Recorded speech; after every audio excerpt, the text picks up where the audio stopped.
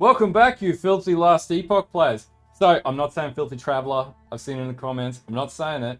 Filthy Last Epoch players. Anyway, alright, so what are we playing around with here today? Well, one of the, I guess, most prolific minion builds of the last however many leagues on Path of Exile has always been Summon Raging Spirits, which has been just flaming skulls flying around the screen. Anyway, that gave me an idea because there is a skill that sort of looks the same, which is Hungering Souls. Now, ignore the damage on the tooltip. I'm sort of switching between what would be better between gear right now. I'm thinking more armor, but anyway, I'll figure that out as I go. So basically, I've made SRS in Last Epoch, which is really cool. Couple of things here. It's an Ignite stacking build, so we're going to stack a ton of Ignite so you don't need a crit. The other thing is it uses like these Overlord modifiers that come natively with the Warlock, because it does use Warlock. Now, the way that this works, generally with the way that this skill works is, yeah, you could level it up to Eternal Pyre, but there's a complication here with Isolation, which means that you can only have one soul that you could cast.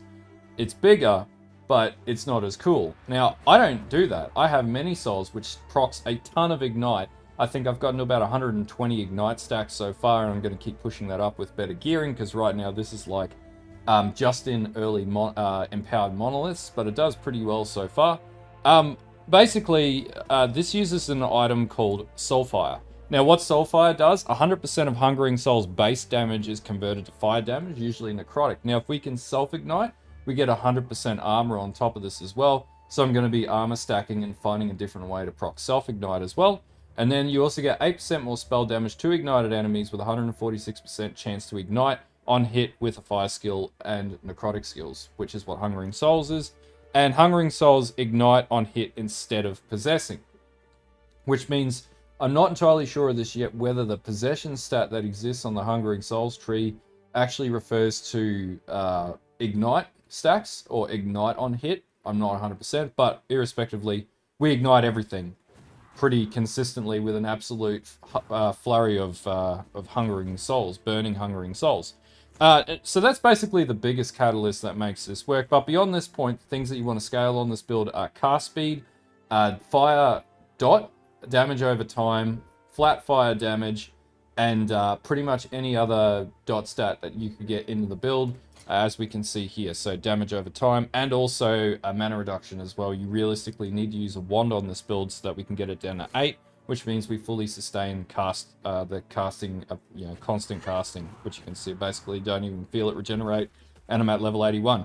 So the other thing we do to proc more ignites is we use Chthonic Fissure, which is awesome in its own right, and we also use Infernal Shade, which you would have seen the explosions in the B-roll. So we proc Infernal Shade, we hit out our Hungering Souls, which is our main damage dealer, to proc more ignite stacks, which then burns the enemy down, and then we hit Chthonic Fissure, which then does even more damage again. And then beyond that, we have this crazy-ass Bone Golem, which, Blood Bone Golem, because he's literally just a meat bag to pull packs and taunt and basically get enemies to attack him. So in our build, we also want to scale some minion health. We're not too concerned about anything to do with his actual damage output. I don't need him to do damage, I just need him to draw aggro, and that's one of our defensive layers in this build. And then beyond that, we've also got Transplant, so we can get around quickly and then regenerate some health in the blood splats on the ground as well.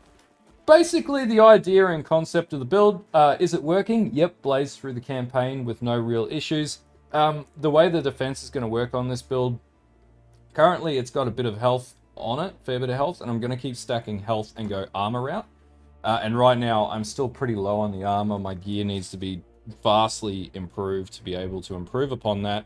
We do use Bone Clamor Barboot as well for our helm. Now, I was playing around the use of Darkshroud Cinders, which sort of does work, and also Calamity, which is really cool and perfectly synergizes with this setup, gives us cast speed and everything else. But alternatively, you could also use plus Hungering Souls in the helm with cooldowns, health, and other stats, which is probably a route that I'll probably end up taking in the far end game. But yeah, anyway, let's get into the gearing and talk about the build. This is just a really cool build. Now, just before I get into that, is this a good build? So far, I'm having a lot of fun with it, probably the most fun I've had. And if you guys want to see me try and replicate PoE builds in Last Epoch as well, happy to do that. There's plenty of ways to do that. Anyway, let's get into the gearing. Okay, so gearing section wise. So for the purpose of this video, we're using Bone Clamor. which is actually one of the items you use when you're using ES stacking, or self-ignite ES stacking. So if you wanted to do that strategy, which I'm not going to include here, you could do a bit of research and figure out how to make that work. You could make it work here. Then on my amulet, I'm using an amulet which gives me implicit fire res and lightning res, and then basically going for poison resistance. I did get mana on this roll and damage over time. You want to try and stack more defenses, and if you can get crit avoidance, I'd recommend that than, you know, health regeneration rate at this stage. Then we use Woven Flesh, which drops pretty natively as you do the first boss encounter when you get into monoliths. So it's just a good early game item, but definitely by no means an end game item. Alternatively, you could also farm out a Dark Shroud, which is really easy to get as well. But take your pick, either or would be fine when you're getting up into Empower monoliths initially. Now I'm using a Defiance of the Forgotten Knight. This is nowhere near Abyss. There's actually a shield that I'm after, which I'll have out in the second build, but I've got to target farm it. But at this stage, it does give you a lot of block. It does apply Time Rot to attackers when hit, which really doesn't do anything. But if you could get a really good shield with a lot of block, life, and resistances, and any other damage stat, if you could find it on a shield, then I'd recommend that shield. Outside of that, for the one, you want one with flat elemental damage over time as an affix, and you want to have as much ignite on hit as possible. Now, I also would recommend getting one with spell mana cost reduction where you can, because it's really, really expensive if you're trying to cast Hungering Souls constantly. Now, before that point, there's the, I think it's the Flame something torch. That's basically how I leveled this build up, and that was the most effective way to level it, so that's what I recommend for leveling. Now, Isidora's Tomb Binding is by far the best in socket when sort of running around from an armor standpoint. It's really hard to find a piece of belt armor which even gets close to this for this build so far, but this is something that I'll be looking to try and switch out further into the build. And then beyond that, the Invoker's Scorching Grasp, really effective. Fire damage over time, ignite on hit. Flame Ward really doesn't do anything, but cast speed with fire skills does. And if you could get a set piece on this, then basically it'd do even more damage with more elemental spell cast speed, which would apply to Hungering Souls, because the tag is now changed from necrotic to fire once you apply Soulfire. Beyond that, second ring, elemental damage over time, life, and resistances. Pretty simple stuff. Gloves, damage over time. You can get cast speed on this as well. Armor, health regeneration I have, and any other elemental resistances. Any other stats are fine, or experimental stats to try and get cast speed or whatever. If you can get it, do it. Boots, I've just got basic ass boots with elemental resistances, health, movement speed, and armor, and a bit of vitality. These are nowhere near best in socket, but this gets the job done. And then beyond that, the most important item in the build, Soulfire. So you can't use Soulfire until level 34. Basically, I just leveled up with Hungering Souls and Chthonic Fissure early on and Infernal Shade, and that did the job anyway. You get to level 34 pretty quickly, and then, yeah, once you get this, your damage just goes through the roof, and just going through the campaign and leveling through early monoliths is just a piece of piss. Now, outside of this, I'm using Singularity because we don't need to apply crit. We're applying dot and fire damage and damage over time with elemental. So this is probably one of the better ones to have socketed, though you can only have one in here. And then I've got 71% increased damage over time while you have Ailment Overlord, and we always have an Ailment Overlord, and we'll talk about that when we talk about the skills. And then basically, yeah, health resistances, health and resistances. Basically, that's what you want to go with to try and get your health pool up as much as possible. And the other thing would be armor in there too, and or any cast speed stats that you can get would be ideal. That's it for gearing for now. Now, you could switch out and use Calamity in the helm, and you could switch out and use Dark Shroud. A couple of options there, but up to you. You can play the build how you want. Depending on how you feel, just adjust accordingly. Okay, so skill setups. So we're running Hungering Souls, Chthonic Fissure, Infernal Shade, Transplant, and Summon Bone Golem. So we've still got a fair bit to go because we've got to level these up above level 20, and that's going to come down to gearing.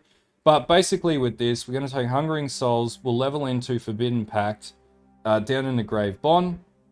And then we want to get Soul Swarm, 2 points in a Dominion of Undeath. And then beyond that, we want Life Hunt, because cast speed's really important, and also spell range, so we can cast off screen. Then we go to Risen Cemetery. This is going to give us 40% probability for extra projectiles, into Descent of Madness, which is going to give us 100% increased dot. And the other thing is Reaper's Gaze, which gives us a 5% cull threshold, kill threshold, cull threshold, which is going to help you clear enemies even better. If we can get more points into this, then I'm going to put more points into Reaper's Gaze at this point. And then that's basically it. Hungering Souls is really easy to level up. But yeah, you'll notice a pretty big damage spike once you switch out to Soulfire.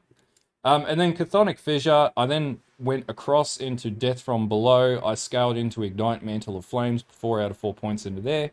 Moved into Pyrochasm, and then 2 points in the Ash Cloud. Then back down into Grasp of the Undying, Eradication, which is going to do more damage to bosses.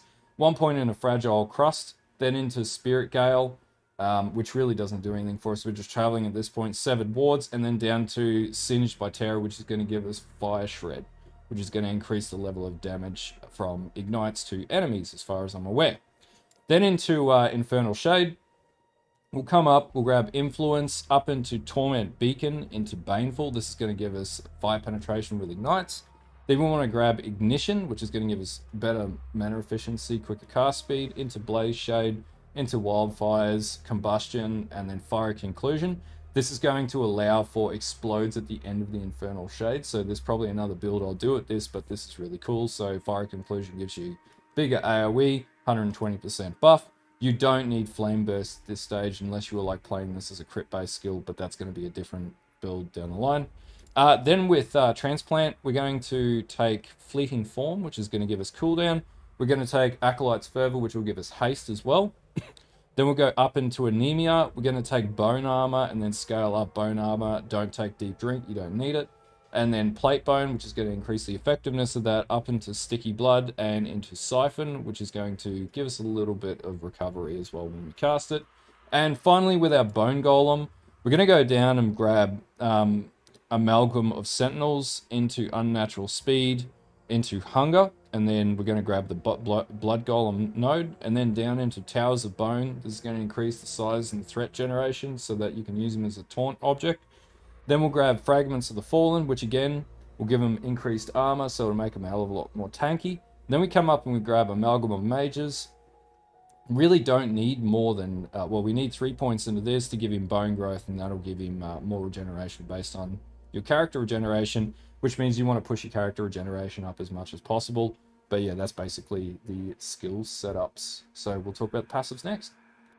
Rightio, passive tree time. Alright, so we're obviously going to put 20 points neat into Acolyte, and there's a lot of minion node points here, but not a lot that actually helps you from a self-cast perspective. So we're going to go 8 points into Forbidden Knowledge, 7 points into Mania of Mortality, and then 5 points into Unnatural Preservation. This is going to get us to all of our base skills. Then we'll go into the Warlock Mastery, and the first points are actually probably the best. So the first one went as Soul Stealer, so we could sustain mana, max that out, then into Chaos Flames, then into Spiteful Decay.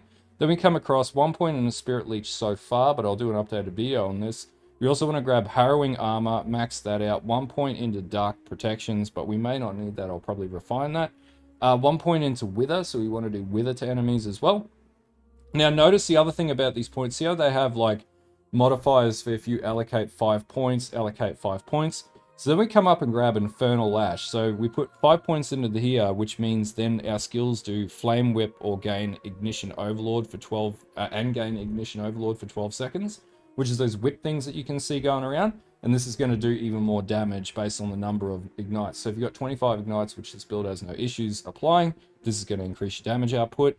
And then basically we'll go into Scorched Reach, which is going to, while you have Ignite Overlord, you cast Flame Whip at nearby enemies if you've got it on a ignited boss or rare enemy. And then we come up, we grab the Ashen one. Again, this will give us Ignite Overlord, and it'll also apply Witchfire. So basically, Witchfire is like spreading fire to other enemies. And then basically, Grimhild's Domain will wind up Witchfire and make it more powerful as well. So it'll increase the number of spread based on a 10 to 15 meter radius.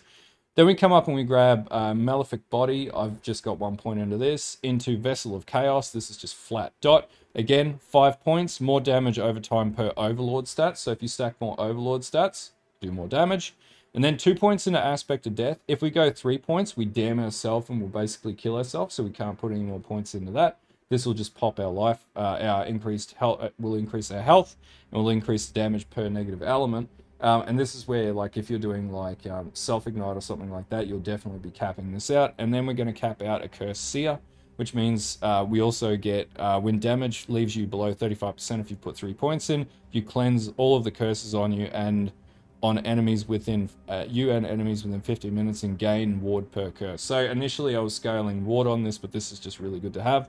And we'll probably have a play around with some of the other stats in here. I was also looking at things like Necromancer and taking Elixir of Hunger and then applying Hunger into this build as well, potentially.